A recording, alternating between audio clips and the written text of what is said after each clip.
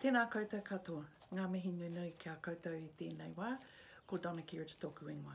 Ko Waikato te awa, ko Taupiri te maunga, ko Tainui te iwi, ko Ngāti Maniapoto, ko Ngāti Mahuta, ko Ngāti Tahinga, oku iwi, ko Wereroa, ko Makatū, ki Kāwhia, oku marae.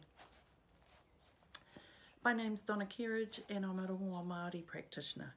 I'm a practitioner, a tutor and an advocate for Rongoā Māori.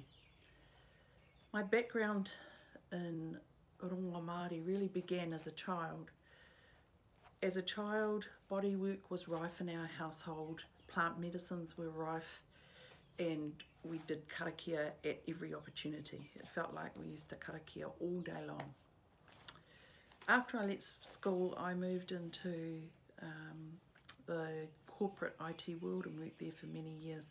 And while it was an awesome grounding place and an opportunity to do lots of things that I wouldn't have otherwise had,